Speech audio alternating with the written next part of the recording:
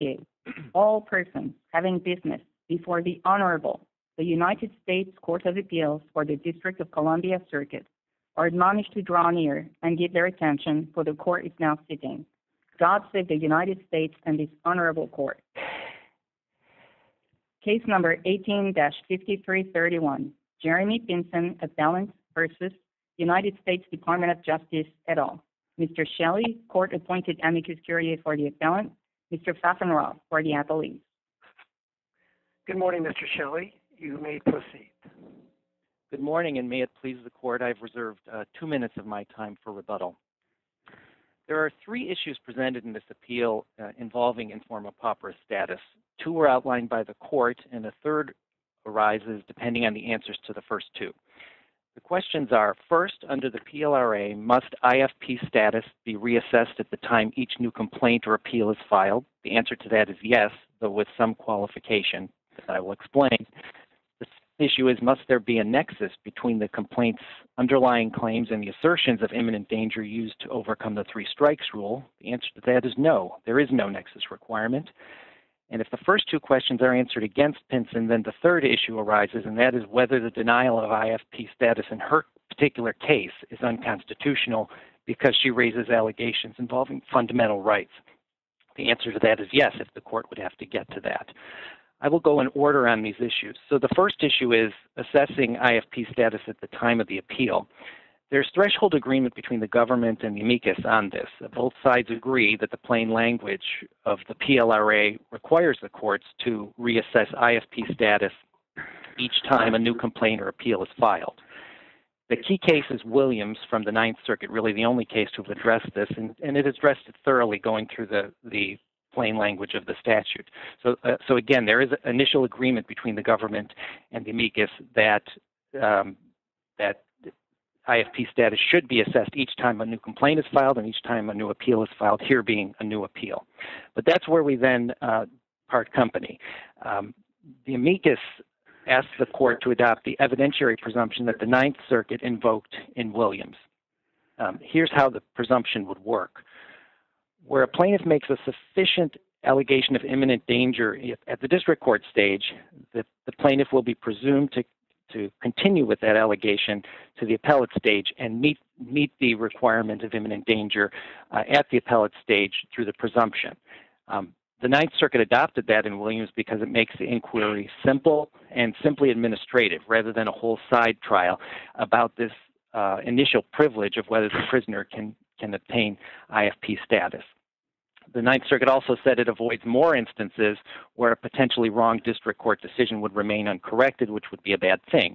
The court also said there in Williams that it would avoid to a greater degree any unconstitutional applications Shelley, I can certainly understand adopting an assumption if, say, the appeal is just a couple of months presumption. If the appeal is just a couple of months after the district court proceedings, but if it's a year or so later, why would we make such a presumption? In fact, wouldn't it be inconsistent with the plain language of the statute? Well, I don't think it's at all inconsistent with the plain language of the statute to have a presumption system because the statute requires a factual inquiry, and by requiring a factual inquiry, But if we agree with you that the court only looks at the pleading, at the claims of the prisoner and accepts them as true, what's the problem with? Why do you need a presumption? And there would be no mini trial. We would just look at the court would just look at the new allegations and based on our caseload, presume those are true and make a judgment based on the allegations at the time of the appeal. Why is that a problem? Well, oftentimes the allegations, both at the district court level and at the appellate level, involve continuous and continuing patterns of conduct, and therefore, but that's the point. All the prisoner has to do is re-allege them. It's true, and for instance, in this case, Pinson has re-alleged those by, for instance, in the notice of appeal that Pinson filed, she specifically said that IFP status should be granted to her again on this appeal based on the ruling this court a year earlier, which is an indication, at least an implicit indication, of adoption of the same continuing pattern.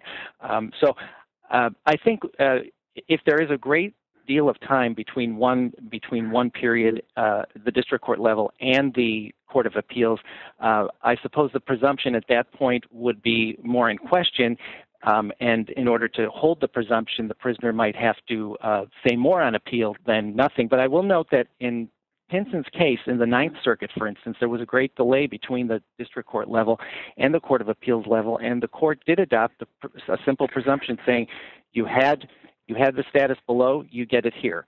And at least here, if we start with the presumption, the record, which can be substantial at the district court level, can automatically be incorporated into the Court of Appeals level. And given that the prisoners are pro se almost all the time, lessening the burden on them on having to remake the wheel at the Court of Appeals level is a development that I think would be consistent with the statute. Here, the presumption is satisfied, just by reviewing the factual allegations. Can you prevail here without a presumption? Yes, we can prevail without a presumption, because what the court should do is determine whether Pinson was in imminent danger at the time of the appeal by looking at the whole record. The court's not limited to any specific documents. The court can look at any, as Amani says, the court can look at any document that discusses the timely imminent danger that's at issue. So you could look, what Pinson has done is created Does she allege a really imminent danger in terms of the statute in the allegations we have before us? She says prison's a dangerous place to be for a person of my sort, but anything imminent is alleged in there? Yes, and not only was it imminent, but it occurred. It occurred, and we know that... No, it occurred. It occurred. That's fine. But imminent means likely to occur. It doesn't mean having occurred. Is there anything that suggests an imminent danger here? What I mean by it occurred is it occurred after the notice of appeal. So you had assaults that occurred before the notice of appeal. You had assaults that occurred after the notice of appeal.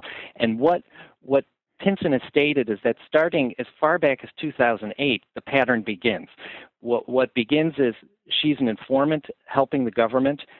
She's helped unionize prisoners. She's helped the government investigate rape allegations in prison. And as a result of that, over a period of time, she's become endangered within the prison system. Right. Now, that would bring us to the question of nexus, which I know you are taking the position, as we directed, that there is not a nexus requirement, as we suggested. But assuming there is a nexus requirement, is there any nexus here between the relief prayed and the imminent danger alleged?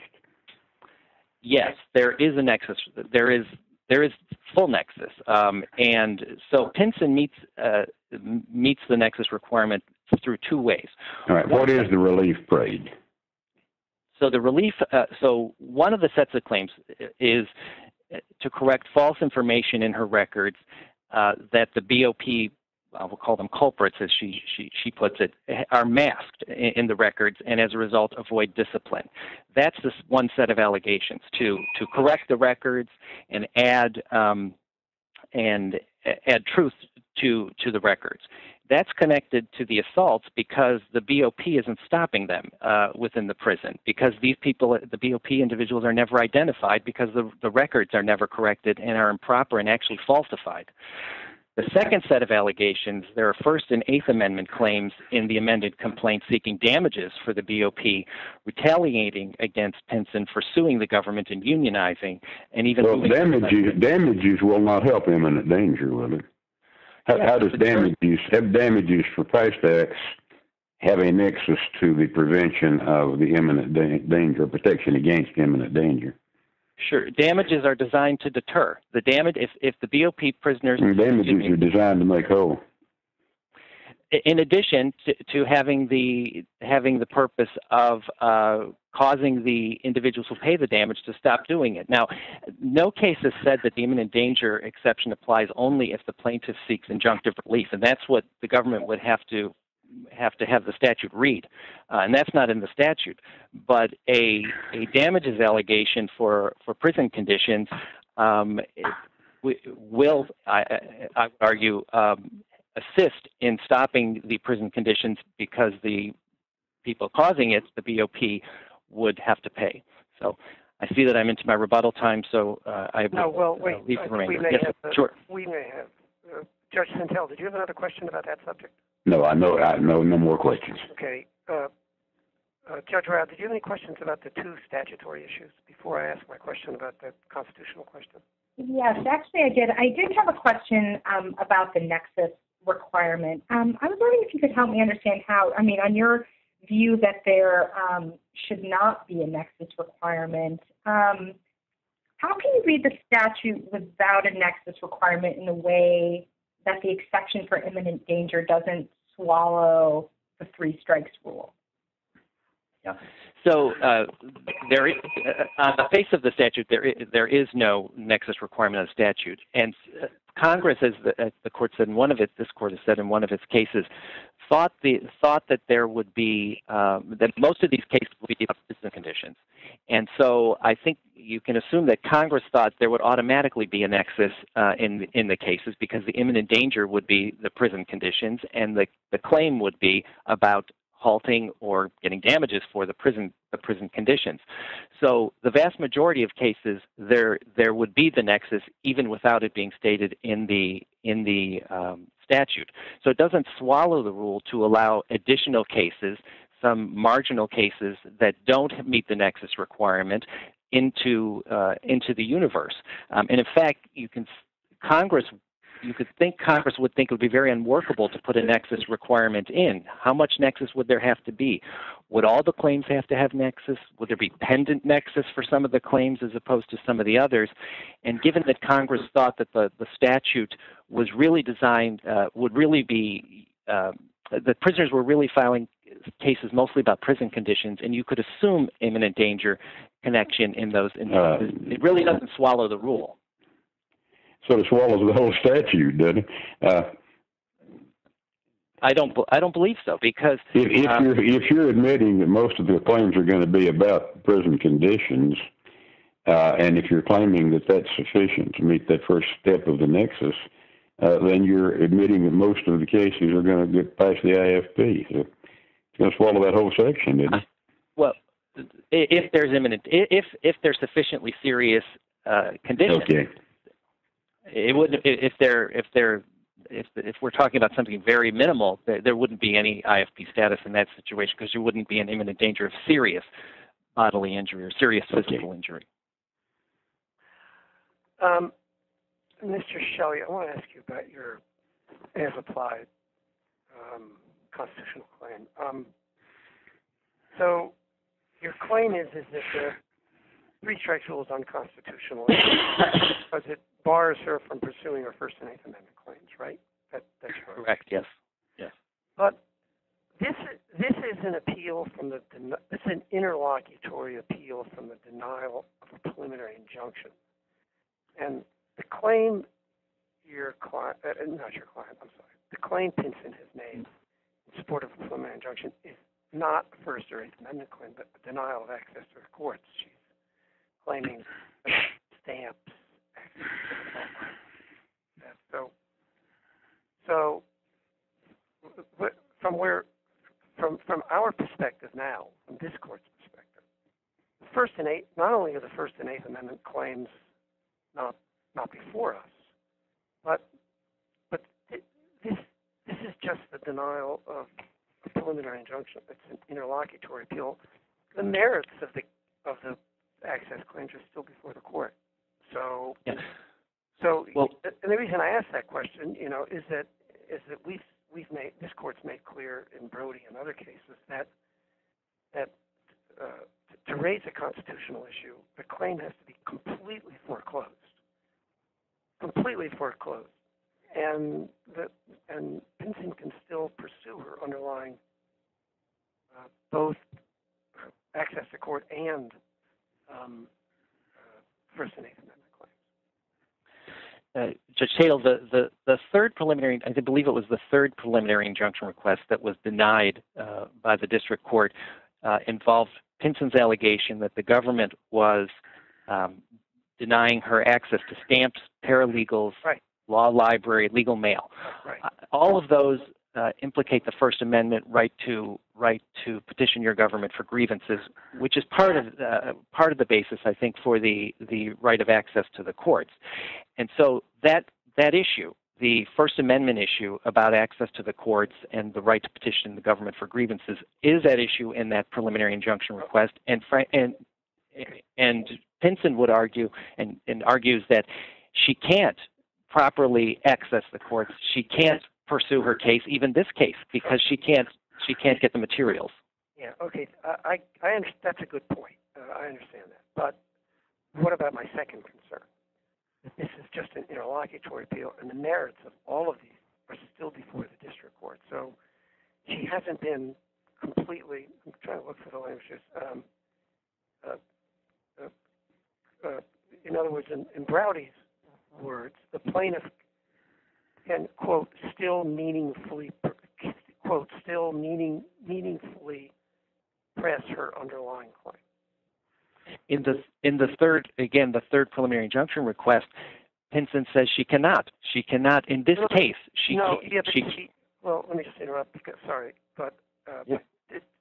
all the district court found, I think, was that she's unlikely to succeed on the merits. She still has her merits claim in the district court, right? In other words, if she can't pursue this appeal, in fact, she brought this interlocutory appeal before she pursued the merits of her case, correct? In other words, the preliminary injunction was denied, and instead of saying, okay, let's go on to the merits, she filed this interlocutory appeal. If we rule that she can't pursue the interlocutory appeal, she still has her merits claim before the district court. So, in other words, under Brody, her claim hasn't been completely precluded. Well, she argues it is because she can't pursue the merits claim. Well, okay, let me try once more. Yes, sure. She can pursue it in the district court now, because with the preliminary injunction issue out of the way, she can now pursue the merits. That is, she can now argue in the district court that the prison's denial of stamps, access to the library, and other things is precluding her from pursuing her First and Eighth Amendment claims. She has that issue live in the district court right now. Isn't that true? Yes, but she can't meaningfully pursue it because she doesn't have stamps, paralegals, law library, and legal mail. In other words, while the claim is alive in the district court and can get to the merits, her point is she doesn't have counsel, and she can't possibly present her case because she lost her preliminary injunction request. She can't file the paper. She can't present legal arguments because she has no access to the paralegal or the law library. So it's as if the claim through the preliminary injunction denial has been defeated already. And that's why she might well lose in the district court, in which case she would have an appeal on the merits, and this court would then be confronted directly with the question of whether she's been absolutely barred from pursuing her claim. Yes, and we just don't know that yet. Justice delayed is justice denied, she argues. Okay. All right. Well, thank you. Sure. Judge Sentelle, Judge Rabb, did you have any further questions? No, I just want to join your thanks to the amici for his participation. Okay. And thank you. Yes. I was actually going to thank him after he argues. I thought you'd already thanked him. No, you have to complete his second. Whenever you thank him, I'll thank him too. I'll take as many as you can get. Then he okay, let's hear from the government. Go ahead. Good morning. May it please the court, Peter Pfaffenroth for the government. Yeah. So as amicus was just arguing, really the core questions here are whether or not a presumption applies. He invokes the Ninth Circuit's decision in Williams and says that the presumption ought to be applied here as well because it's a quote-unquote simple approach. But I think that really skirts the Court of Appeals' role and responsibility under the PLRA to ensure that, in fact, an imminent danger does exist at the time the notice of appeal has been filed.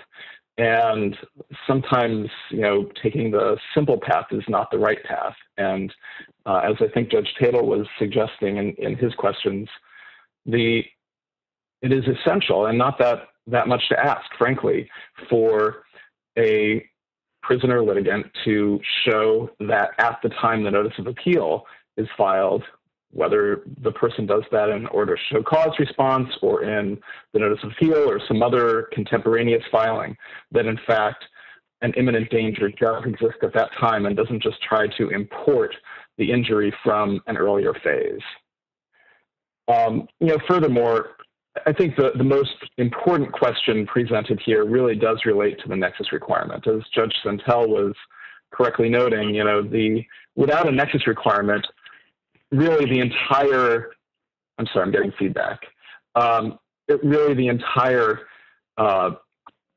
IFP process under the PLRA would be, removed effectively from the statute books, because effectively the injury would not need to be shown to be remediable through the lawsuit. We see many, many lawsuits brought by prisoners that have nothing to do with the actual prison conditions or the imminent danger that they allege. And in fact, to some degree, the cases that the court is considering this morning fall along those lines. So it's important that the actual nexus be required, as a number of other circuits have held, some in published decisions, some in unpublished decisions, but their analysis is persuasive. Hello? Yes. Okay, if the court has any questions, I'm happy to answer them. No questions. How exactly would you formulate the nexus requirement? What precisely should we be looking for in terms of a nexus?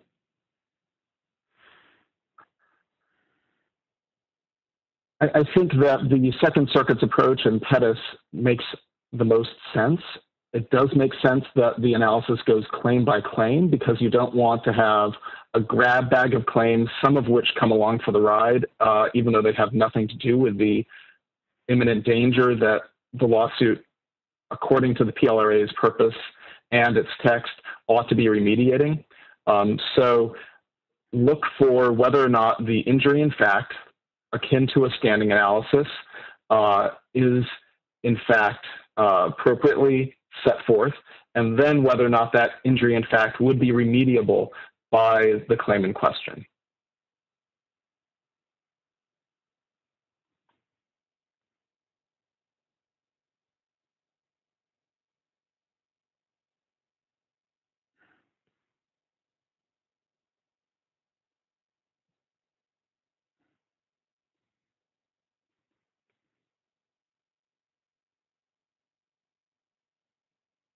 If the court has nothing further, I'm happy to rest on our briefs.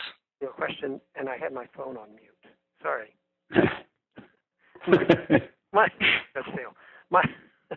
My question was, do we have to decide? I realize the question of whether the statute permits a nexus requirement is before us, but do we have to define the precise nature of that requirement? I mean, if we don't think there's any nexus at all, why do we have to go any further in this case?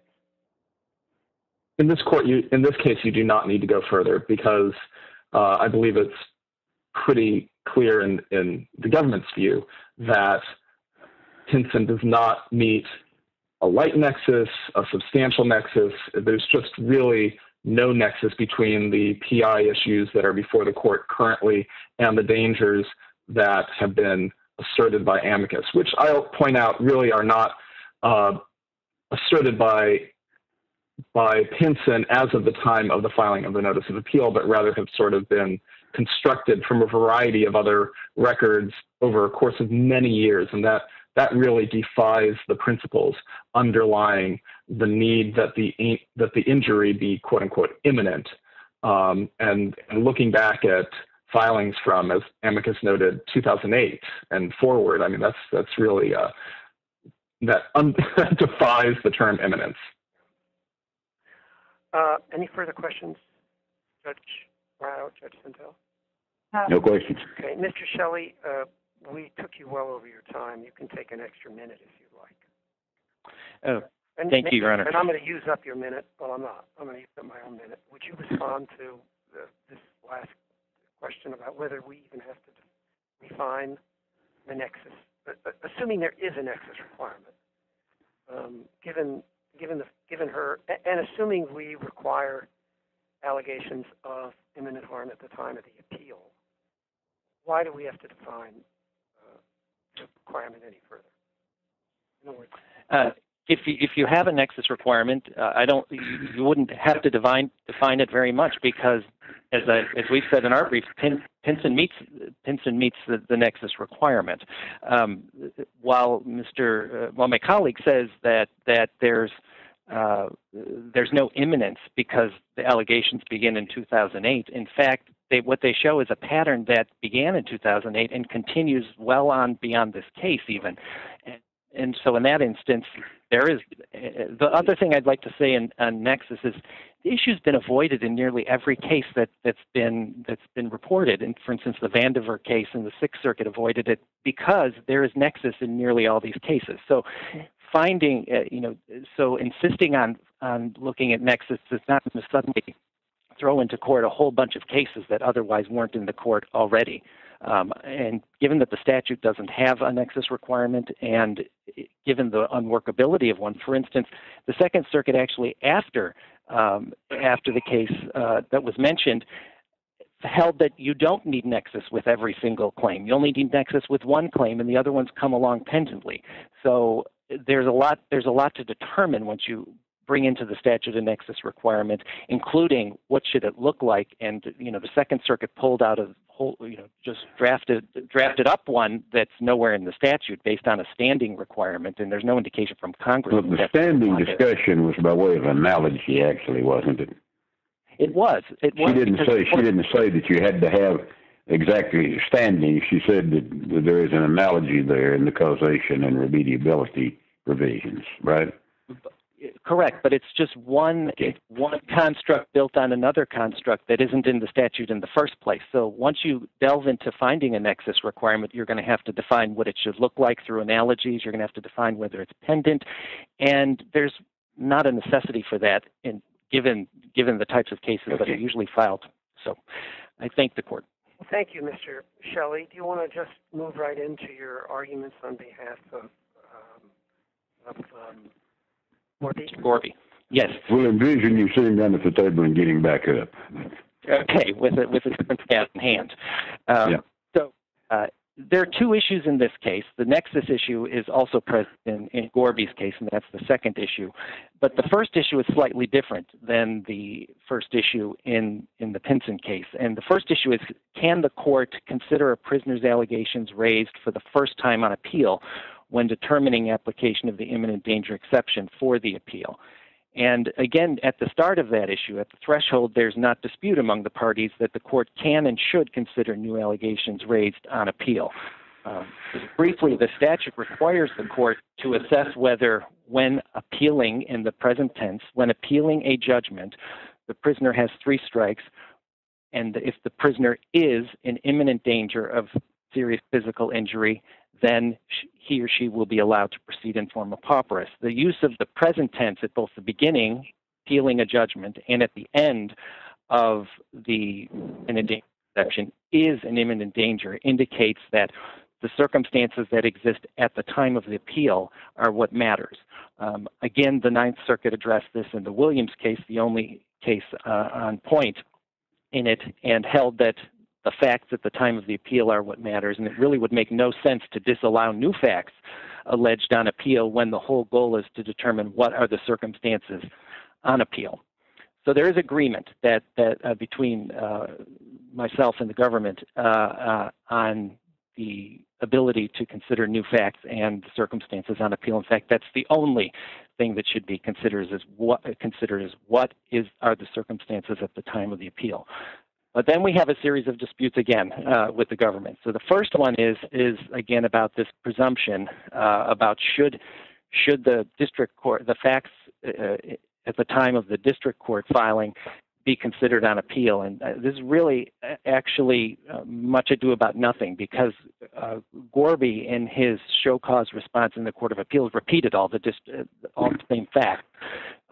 So you don't need to get into the presumption so much at all. Instead, you just really can look at the facts that he has alleged in his show cause response and also in his brief in this case. Then there's... Am I right that didn't the district court in a different district address these same claims and find they didn't present a threat of imminent harm? Yes, there was. What do we do with that? Well, so even if we accept prisoners' claims as true for purposes of this, what about a district court decision that has already rejected them?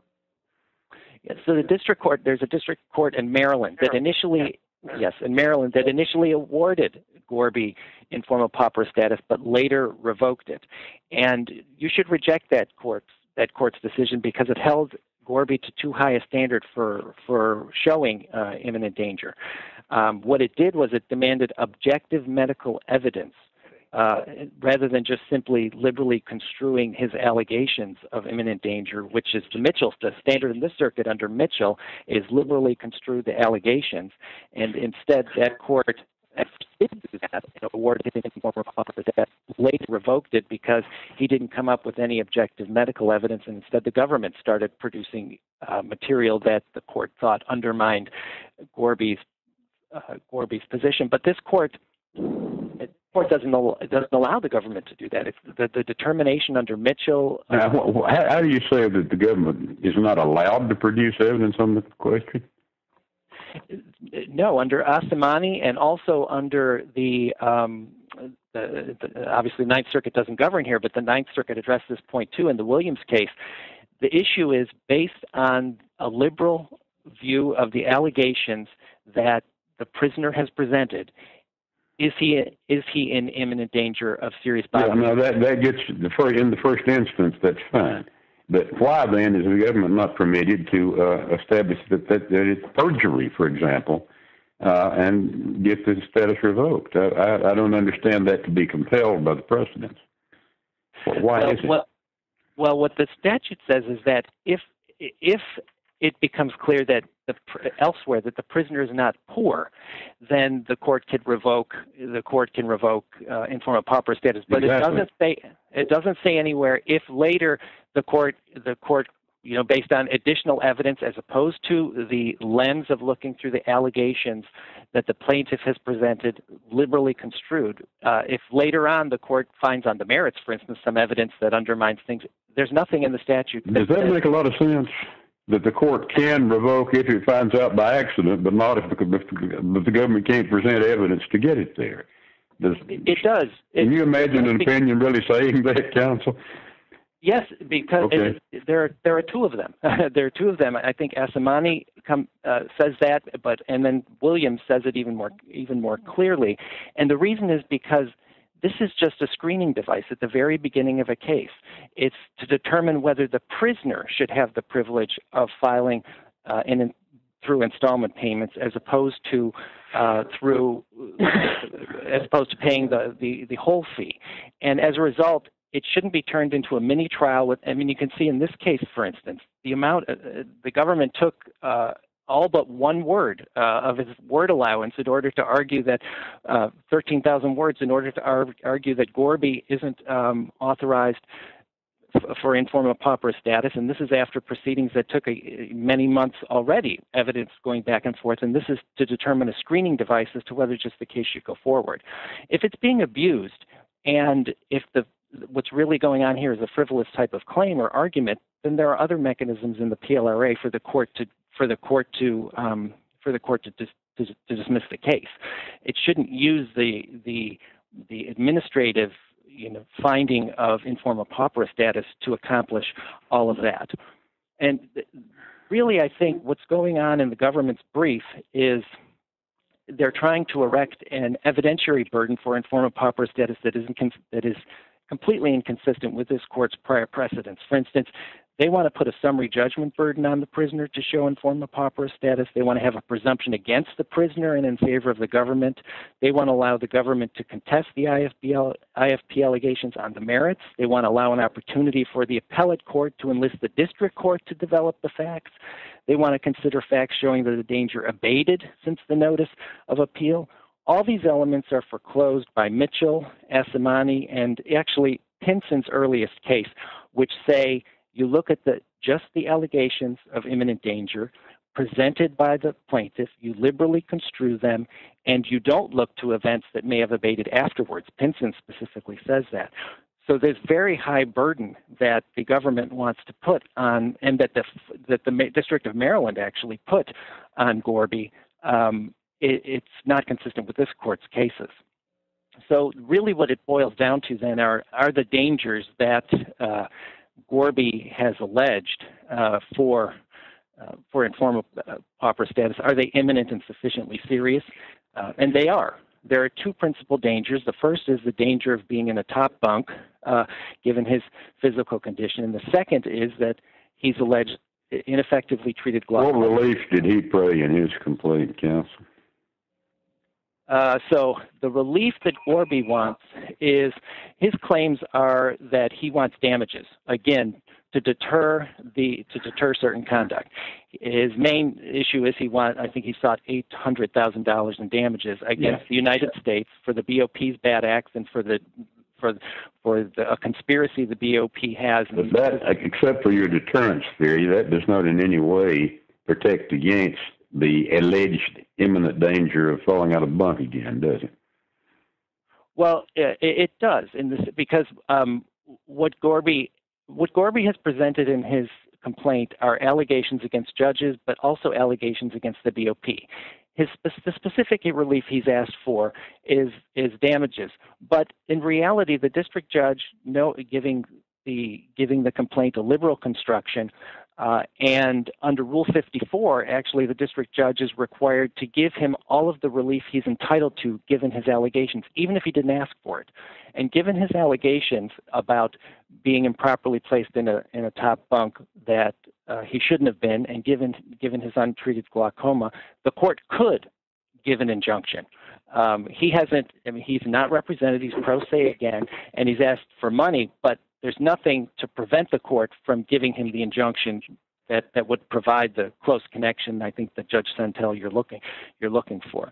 The last thing I'd point out is that on the idea of being in a top bunk, given his physical condition, given his bad knees, his broken wrists, there are several cases we cite in our brief noting that the previous courts have held exactly this, that being in a top bunk is imminent danger, and I think those are at particularly page 32 in our brief. And then on the untreated glaucoma, pages 21 through 25, 51 and 52 of our brief, those show also that those are imminent danger. So I gather my time is up.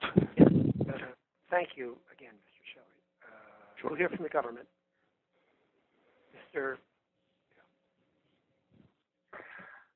Good morning again. Peter Favanoff for the government. So my colleague just basically said that the court should allow the evisceration of the three strikes rule as a component of the PLRA because there are other components of the PLRA that can guard against litigation abuses by prisoners. The three strikes rule is there for a reason, and this court should give effect to all parts of the statute if possible. And adopting a construction that effectively reads the three strikes rule and the out of the statute would not be proper. Furthermore, I would note that although the Fourth Circuit's decision is just a line or so, it did in fact affirm the District of Maryland's rejection of all of the imminent harms that were alleged here, including specifically the analysis in the District of Maryland decision that went up on appeal focused more extensively on the top bunk assignment. What about Go ahead. Mr. Kelly's point that the district court used a much too rigorous standard, required objective evidence? What about that? Well, one point I'd like to make is that obviously Asomani says what it does. Asomani is in some tension, however, with the earlier decision in Mitchell. Asomani is 2015 and Mitchell is 2009. And in Mitchell, this court said it should make its IFP decisions based upon as much information as it can gather. Right, but And that was about how many strikes there were, wasn't it? It was, Your Honor. That's a different question, right? Your Honor, this case demonstrates. Didn't Mitchell go ahead. go on to say? Didn't Mitchell go on to say that we do treat the prisoner's claims as true? Your Honor, treating them as true is one thing, but treating them as true when the court is also presented with evidence which shows that they are in fact not true is a different analysis. Right. You mean the district court, the Maryland decision? Is that what you're referring to? I suppose, frankly, in this appeal, we've also put forward the evidence that the court asked for. At least I inferred when we received a request for us to respond to Mr. Gorbey's show cause response. We pointed this court to numerous filings that had been offered in the District of Maryland, which showed that a number of his allegations were not factually accurate. So we're not only relying upon the district court's decision itself, which I agree should be considered perhaps different than the evidence that BOP itself invited the court's attention to, but that evidence itself shouldn't just be ignored where the court is aware of it.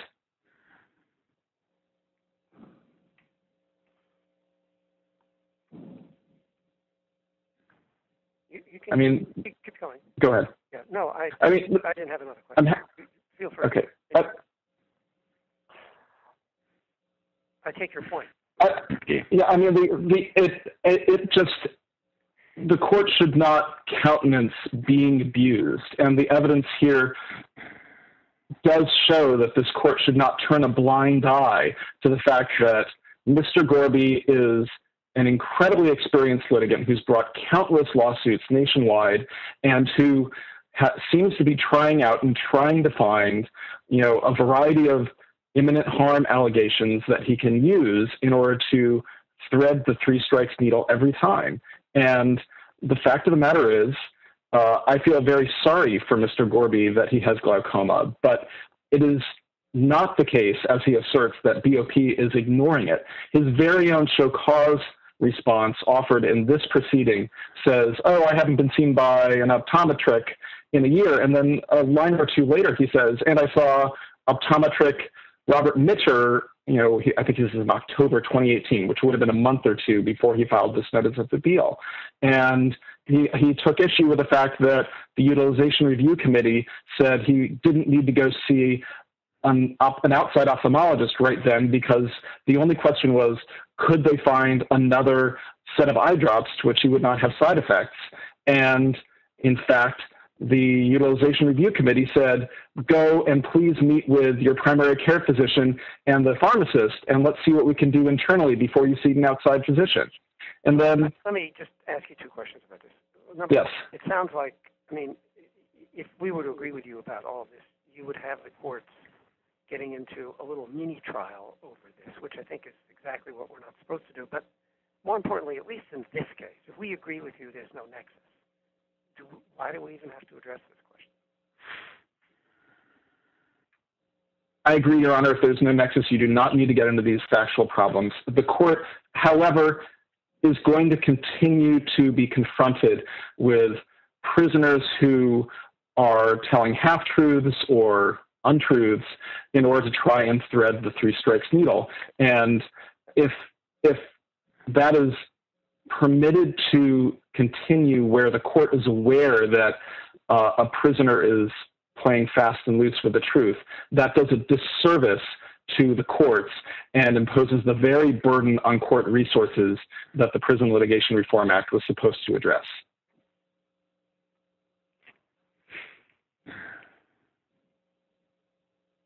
If the court has nothing further, I would ask that the decision be affirmed. Do either of you have any questions? No questions. No questions. Okay. Mr. Shelley, you can take 1 minute. Thank you, Your Honor. Gorbey's a prisoner who has been mistreated, and it's not surprising that he has filed many cases, and he also feels as though no one responds to his allegations, and that's the basis for his complaint. He shouldn't be denied informal pauper status just because of the government's view of him. His case should be determined based on his IFP status should be determined based on the allegations that he made, existing at the time of the appeal. And Mitchell says exactly this. It says to construe his allegations liberally in his favor as true.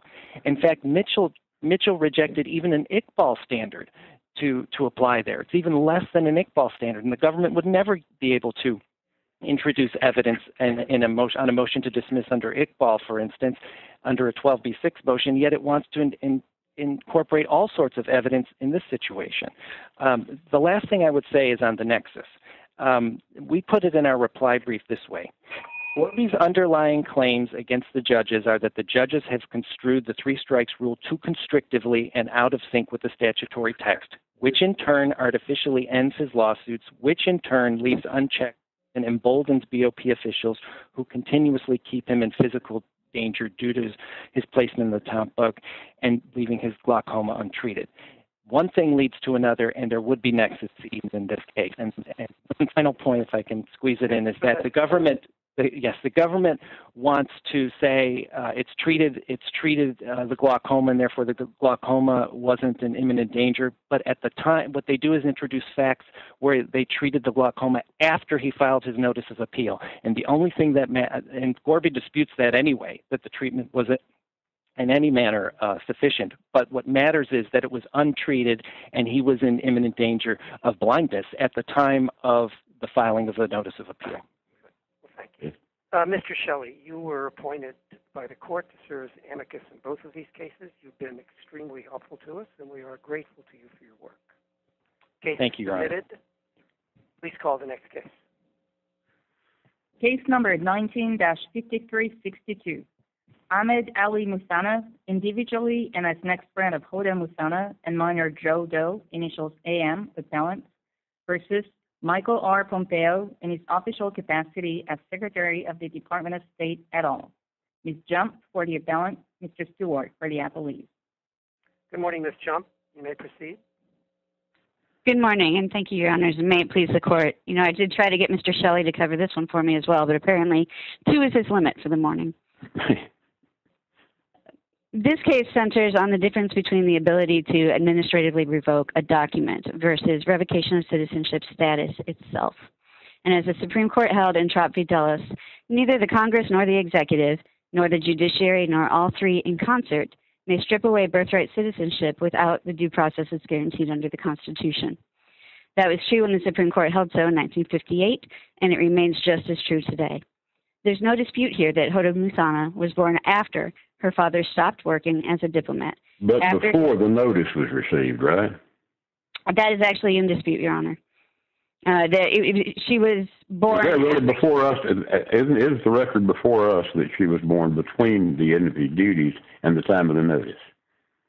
Your Honor, there was some documentation presented at the district court by the government showing that the blue list was dated February after her birth, a couple of months after her birth, recognizing the notification. So what we had before us, there's been a finding that her birth was between those critical dates, right? There's been a finding that her birth was after his duties ended. And before the notice was sent, right? We don't know that it was before the notice was sent, Your Honor. Isn't there a finding to that effect? Isn't there a finding to that effect by the district court? That is, the district court did defer to the government's holding on that, or the government's representation. So your answer would be yes to my question, right? As to the district court's decision, yes, we did ask for a discovery on that issue because we don't believe that it was established and it's in dispute, but that was the holding of the district court.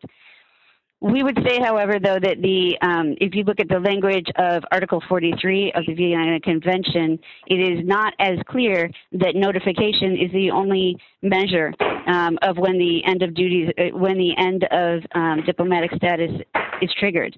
The Article 43 contains the term inter alia as far as when the function of the diplomatic agent comes to an end, right before listing notification being received by the host state. And as we've set forth in our briefs, the documentation behind the intent at that time was to intentionally leave it open and leave it vague. It is not restrictive, it is expansive, in that it is among other things. The government has argued in other cases and in other situations that diplomatic immunity ends when the duties end, and there is no dispute that the duties ended prior to Ms. Muthana's birth here. I want to ask you, assuming we all think that this turns on notification and nothing else. In your brief that one of the documents in support of the Donovan Declaration, yes, was this UN termination list. And yes, Your Honor. You raised some concerns about that. Correct, Your Honor. It contains a bunch of incomprehensible handwritten notes. At least we couldn't read them. Correct.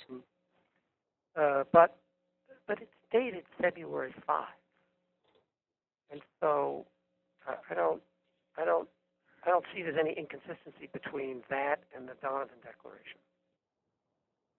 Your Honor, what I would say to that is that, first of all, there is a date entered as of February 2005, but we are not clear if that's the first time that notations were entered, if that's the first time that there is an entry. We know that February 2005 is the date of the publication. By itself says February 5. Now, Your Honor, there's other documents, which I'll get to in a minute, but I don't understand why this document is inconsistent with what Donovan says in his declaration. Your Honor, I believe that the inconsistency that we point to here is with the October 18th, 2004 letter from the Minister Council for Host Country Affairs at the first time that the Department of State was looking at Ms. Muthana's application for a passport. Ms. Jump, that's why I asked you the question. So what this case really turns on, right? Let me see if I have this right. Is whether there's an inconsistency between the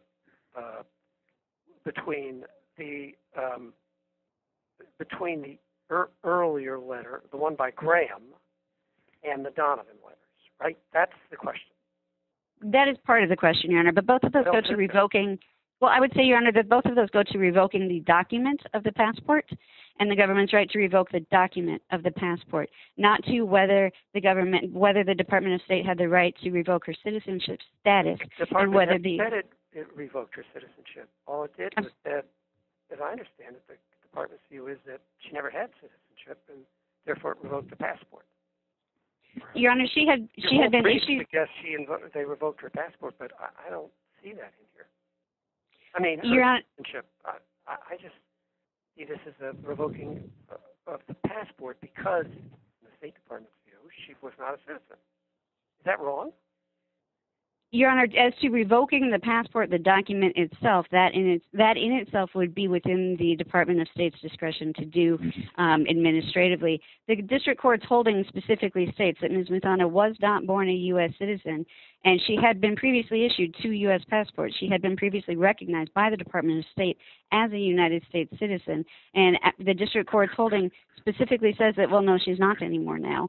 That doesn't really answer the question. The issuance of the passport is a function by some functionary who has no authority to stop the government from denying the citizenship later. A functionary employee of the United States government cannot stop the government from anything, can he? You're under 22 USC 2705, a passport has the same force and effect as proof of citizenship, as do certificates of naturalization or citizenship that is issued by the Attorney General. So when she has had... That's not the same question. That's not the same question. An incorrectly issued certificate or an incorrectly issued passport can't confer citizenship. It may be evidence or proof, if you use the word, of citizenship, but that doesn't confer the citizenship. If it's found to be erroneously issued, the government's not stopped, is it, from denying the person was a citizen ever in the first place? Your Honor, I would say that the government is not stopped from revoking, again, the document. But once the citizenship has been recognized, the government does not... Has been recognized by some functionary at the field level. That there's no case that says that government can be stopped from anything by that level employee. I think the rule is the United States government is not stopped by the acts of its employees. Is that not... Am I wrong about that? Your Honor, it wasn't just the fact that this one individual who is the Minister Counsel for Host Country Affairs issued a letter. It's the fact that the Department of State itself, as a department which is charged with this responsibility, issued 2 passports to Ms. Muthana, recognizing her as a United States citizen. Yeah, but incorrectly, according to the government's position, recognizing, and what it's doing is revoking the document because it was incorrectly issued. That is the current status, the current argument that they're making, and Your Honor, I would say that the court is not required to defer to that because there's no deference is owed. I'm just asking if the government can't do that. Why can't? What would keep them from saying this was improperly issued? She's not a citizen. I would say, Your Honor, under the authority of Zia v. Tillerson and the authority that's cited within that holding, the government needs to be put to its proof to show that she is not a citizen if it's now changing its mind as to what had happened previously when she was issued 2 U.S. passports recognizing her as a United States citizen.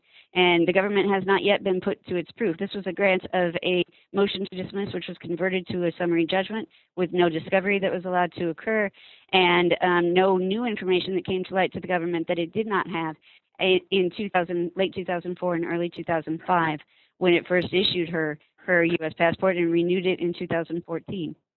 Can I perhaps follow up on Judge Sentelle's question in a different way, which is if we assume we agree with the government that Ms. Muthana was not a citizen at the time of her birth. I know you're arguing against that, but assume that for a moment. So is your position that even if she were not a citizen at birth, that she would somehow now have a citizenship status through the recognition of citizenship by the executive branch in her passport?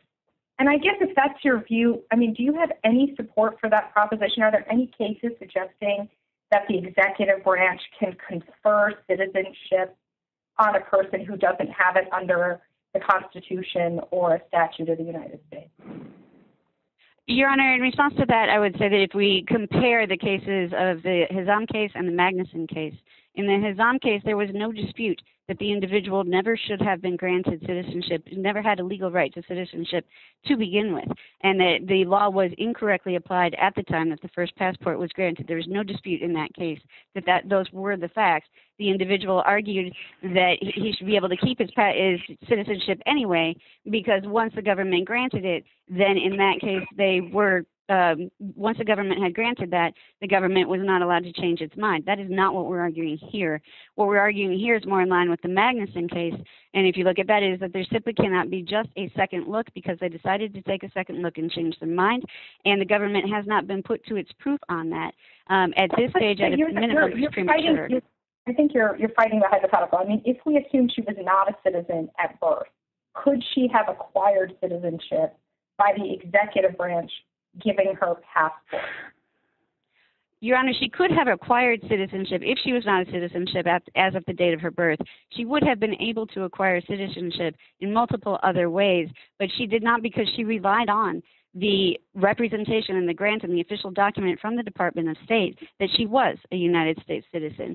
As with Mr. Muthana's older children, he would have gone through the process of getting them lawful permanent resident status, and then they became citizens later. And when Mr. Muthana himself was later naturalized, while Ms. Muthana was still a minor, she would have been eligible for citizenship at that point as well. She didn't pursue any of those avenues because during all of those times, she was recognized as a United States citizen. So we do. Her reliance interest creates a right by the executive branch to confer citizenship on her, or by the district court, or by a court to confer citizenship on Hoda Muthana? We're not asking the district court to confer citizenship on her or the Department of State to confer citizenship on her. What we're asking is that the status quo, where she has citizenship that has been recognized, be maintained until the government is put to its proof to establish otherwise, other than through a motion to dismiss. with review of other documents, which is what has happened here. There has not been the appropriate due process to show that it was erroneously issued and should be revoked. That has not happened, or rescinded. But that has not happened. That due process has not been afforded to Ms. Muthana thus far under the facts of this case and at the status of where we are, at which point the district court granted judgment and ruled her not to be a citizen as of the time of birth. That discretion is not within the district court, and it's not within the Department of State to remove the citizenship status. They can revoke the document. Section 1504, which the government has relied on, gives the government the authority to revoke a passport document if it determines, for whatever reason, that the citizenship, that the document was erroneously issued. But it does not. Nothing in there grants the government any authority, or for that matter, the courts, any authority to revoke the citizenship status. That is something that is just simply not up to those agencies to do, and that is what's happened here, is that her status has been revoked through the holding of the district court. If you look at 8 USC 1504A, the sentence at the end of that is that the cancellation under this section of any document purporting to show the citizenship status of the person to whom it was issued shall affect only the document and not the citizenship status of the person in whose name the document was issued. And that is the statute which specifically refers to the Secretary of State's right to revoke a document that it subsequently believes was erroneously obtained or illegally or fraudulently obtained. It still does not give the right to revoke the status of the citizenship, just the document. Okay, unless my colleagues have any further questions. Judge Ryle, were you finished? Yes, I am. Thank you. No questions. Okay, we'll hear from Mr. Stewart. Thank you, Your Honor. May it please the Court, I'm Scott Stewart on behalf of the United States. In this case, the District Court granted summary judgment to the government on the plaintiff's many claims that rested on the assertion that his daughter is a United States citizen. As the District Court concluded, under the governing law and the conclusive evidence submitted by the government, Ahmed Ali Muthana is not a United States citizen. The District Court also refused to provide the plaintiff with an advisory opinion regarding hypothetical actions that he may take that implicate federal criminal law. The District Court was correct to rule for the government. This Court should affirm. I'll lead, of course, with the main and central issue in this appeal, Your Honor, regarding the plaintiff's diplomatic status and therefore the citizenship status of his daughter. As we've explained, this case is overdetermined in a number of ways. The Vienna Convention sets forth the governing principles quite clearly. The Department of State has reasonably construed those principles in accordance with that language, and the Department of State has in turn provided a conclusive certification regarding the dispositive citizenship issue, regarding the dispositive diplomatic immunity issue that decides the citizenship question, Your Honors. In short, the analysis goes like this. Under the plain language of the Vienna Convention, a diplomat's functions and the functions of a diplomat end on official notification to the receiving state. When functions end, that's under Article 43. When those functions end, then immunity ceases when a person leaves the country or after a reasonable time to do so, and usually that can go reasonable period, 30 days beyond, unless the person's already been afforded a reasonable period. That's how the Department of State has interpreted it here. Consistent with that interpretation, Mr. Donovan submitted a certification setting forth the conclusive dates on which the plaintiff possessed diplomatic status. That went through early February 1995 after Ms. Muthana's birth. Under longstanding Supreme Court law applied by other circuits more recently, that is conclusive, that decides the question. And as we've also explained, Your Honor, as I think some of Your Honor's questions pointed out, the underlying contemporaneous documents also bear that out. The Cardex card makes clear that Ms. Muthana was added to her father's diplomatic Cardex card.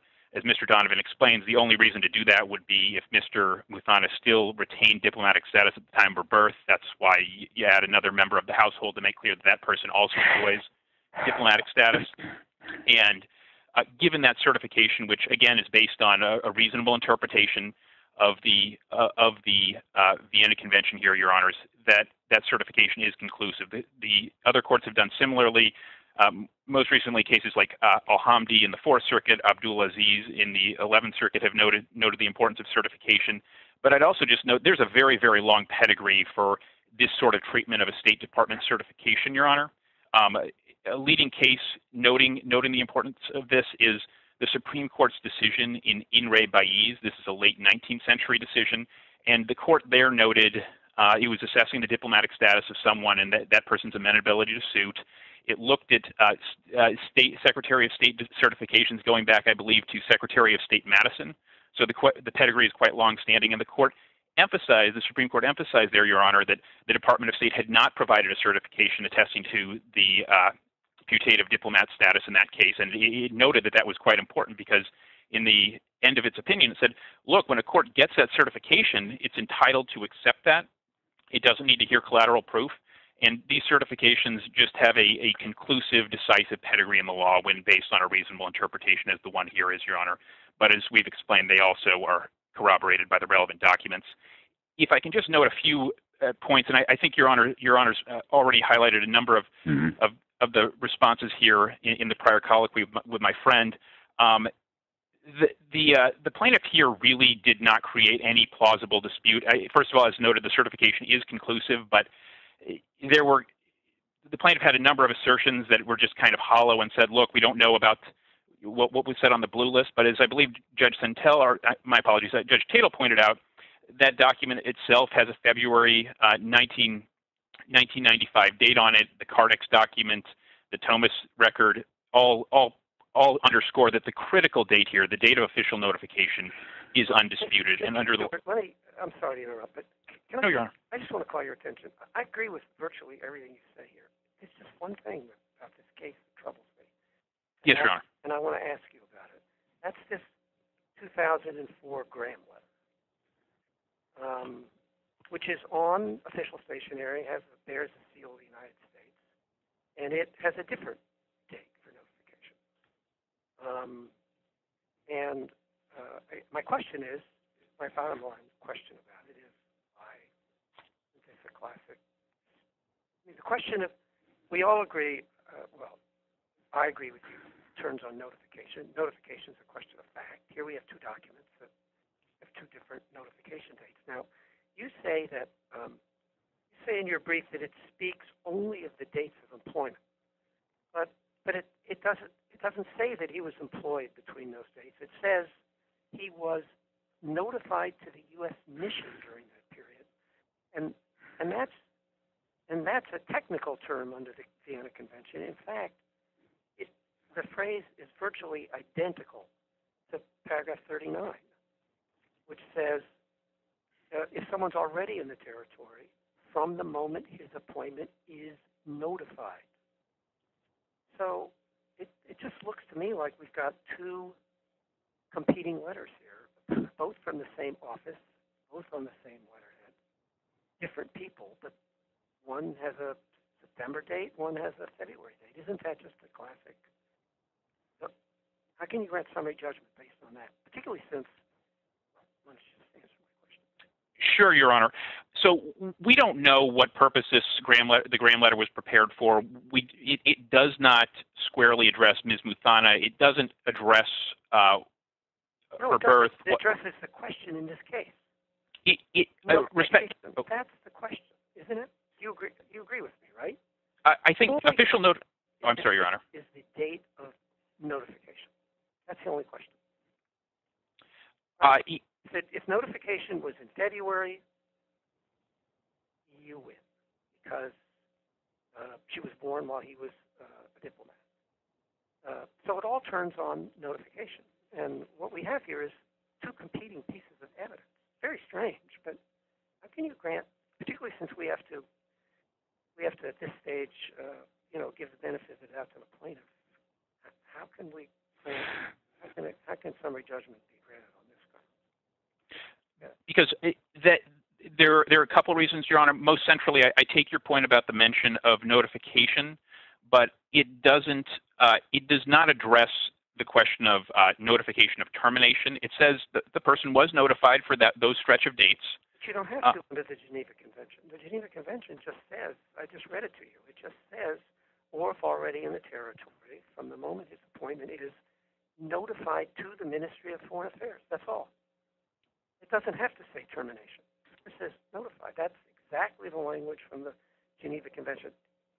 And it says that during this period of time, he was recognized by the Department of State as entitled to full diplomatic immunity during that period of time. Which Correct. That he wasn't. Which suggests that it wasn't after that time. I'm not saying you're wrong. I just don't understand how you can grant summary judgment on this record. Sure, Your Honor. I think I've got a couple. Any more about this letter and where it comes from? Understood on your concerns, Your Honor. Let me see if I can answer those directly. Yeah. The thing that I would notice that there's a difference between notice of appointment and arrival on the one hand, and notification of final departure or termination of the functions. Article 10, 1A of the Vienna Convention emphasizes those as different things. You need notification of all pieces, or there's a requirement for notification of all pieces. So there is a question, and the Donovan certification does address official notification of termination. The Graham letter does not address that piece, Your Honor. It speaks only to this other period. It doesn't squarely speak to what happened after that period. So for all we know, it was just. Interrupt you. The letter, the other letter, doesn't say anything more either. Mr. Donovan's certification, Your Honor. Right. These are identical letters except for the dates. They're not, Your Honor. The Donovan letter squarely says, and this is on page 18 of the Joint Appendix. On February 6, 1995, the United Nations provided the U.S. mission with official notification of Mr. Muthana's termination from the Yemeni mission. It also notes the notification of when he had been terminated, September of 94, and then it says that Mr. Muthana and his family enjoyed diplomatic immunity until February 6, 1995. So it addresses the different dates. I still don't see why that's any different, why that's necessarily on its face inconsistent with the Graham letter. Your letter, the one you're relying on, the February letter, provides more information, but on the technical question of notification, they're inconsistent with each other. Your Honor, it's not that there's not an inconsistency here. It's that the Donovan declaration is there's not an inconsistency on any relevant question. The Donovan issue speaks more comprehensively to the breadth of issues presented to this court. The Graham letter is clipped and addresses only part of the features regarding Mr. Muthana, his termination, the notification, and his status. The Donovan certification speaks across the board of this is when official notification happened, this is when he had diplomatic immunity, and this is when it ended. The Graham letter doesn't purport to speak to those things. This is why there's not a dispute, Your Honor. I take Your Honor's point about what the Graham letter says. I'm just looking at it right now. It says, according to the information provided to us officially by the United Nations, our records indicate that the plaintiff was notified to the United States mission as a diplomatic member from this period of time, which seems to me is what the Geneva Convention, as you properly interpret it, requires. Now, yes, the later letter, the Donovan letter, has more information, but on the technical question of notification, we have one that says he was notified for the period of time through September, and we have another letter that says he was notified for the period of time through February. And again, I think, Your Honor, there would it could look like a different case if one letter said, and I'm not suggesting that this would change under the law, but I'm saying what we don't have here. We don't have a Graham letter that says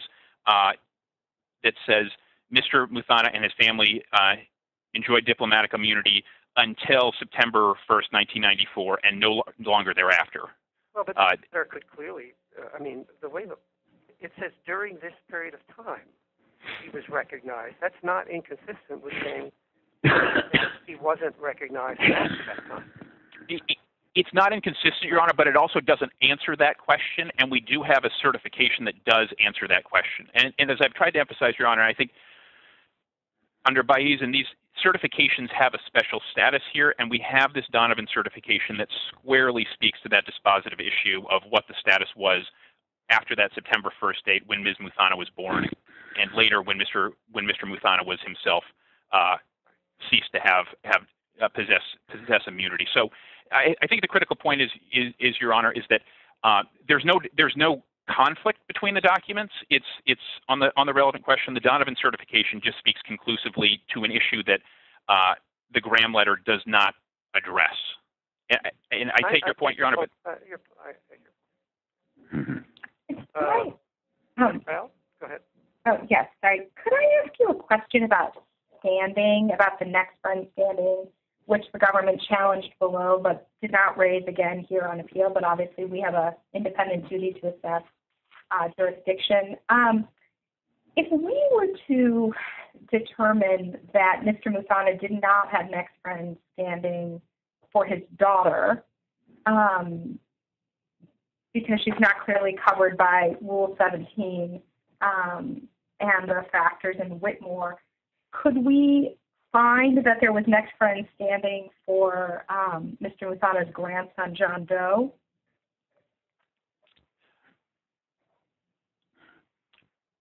I think... And would that allow us to reach the citizenship question of his mother? It's a good question, Your Honor. I'm trying to see as to whether we squarely address that. I think potentially the issue, Your Honor, there is that I can't recall. This case is proceeded essentially with John Doe is in somewhat of a derivative status of Ms. Muthana, and I'm trying to recall the allegations of standing and whether any have been made on behalf of John Doe. I think it's really focused on Ms. Muthana, so I don't have a. I may need to think about that a little bit more, Your Honor. I'm not certain of that, but it. I do think that's an important question, whether the next friend standing question could be separated as to Ms. Muthana and her son. Right, Your Honor. And my apologies for not recalling it. It's possible that was addressed at some point, and I'm just not summoning it to mind. But I can look at it, and we can, if it would be useful to the court, we could submit something on the point. Yeah, I would be interested to know the government's position on that question. Very good, Your Honor. And is it your position though that do you still? Why is the government not questioning the standing issue on appeal? I guess I'm interested why that argument was put aside. Right, Your Honor. I suppose that what I'll say is that we still think that we are right, that there's a lack, that the district court could have appropriately granted dismissal for lack of next friend standing for each of the prongs we set forth and reasons we set forth in the district court. As is often the case, we have not pressed that issue here. We could also address that too, but I do think the reasons we gave, lack of adequate explanation, the fact that Ms. Muthana seems to have access to Western media, gives interviews, that kind of a thing doesn't suggest that she's truly inaccessible and unable to proceed in her own name. There's some question about harmony of interest. So those are our questions, and but I don't know that I can say much more on why we haven't pressed those in defense of the judgment below. Standing is more readily available for the grandson, given that he is a minor, and so would be within Rule 17, arguably. Got it, Your Honor. We can try to address that, Your Honor. Any further questions? No questions. Judge Sentelle. Okay. Ms. Chump, you used up all your time, but we'll give you 2 minutes. Thank you, Your Honors. I appreciate that. I would like to begin first by referring to the October 2004 letter. We do know the purpose of that because at this stage we take Mr. Muthana's allegations as true, and his affidavit states that he requested that letter in response to the Department of State asking him about the status of his diplomatic immunity at the time of Ms. Muthana's birth because he had applied for a passport for her. So because this was a motion to dismiss, which was then converted, at this stage we take his allegations as true on that fact. So we know exactly why this letter came to be. It was when he requested a letter specifically to address his diplomatic immunity or his diplomatic status as of the time of her birth. I would also say, as I didn't mention earlier, we do have the claim on behalf of Mr. Muthana directly, where he has specifically said to the FBI that he wants to be able to provide food and clothing for his son, for his daughter, and for his grandson. And he was specifically told by the FBI that if he does that, if he provides those specific items to these specific individuals in their current situation, that he will be committing, he'll be in violation of 2339B, and he would be charged with material support of terrorism for doing that. So this is not an advisory or hypothetical opinion. Finally, as to Justice Rao's question regarding standing, again, not surprisingly, we agree with the district court on its ruling on that issue, but I would say that we do assert in our complaint that standing exists as to the minor child as well, and that that requires examining the citizenship of his mother, since his citizenship would come from his mother's citizenship. If there is to be additional briefing on that, we don't believe it's necessary, but if there is to be any additional briefing on that subject, we would like the opportunity to do so as well. Any further questions, Judge Rao, on that issue?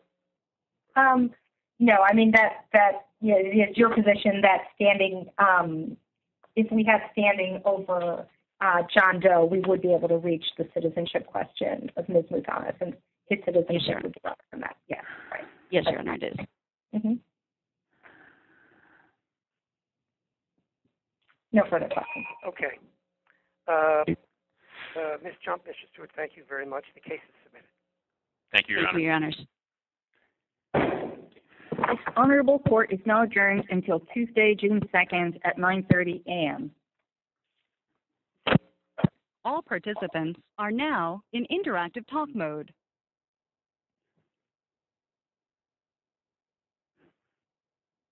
We're sorry, your conference is ending now. Please hang up.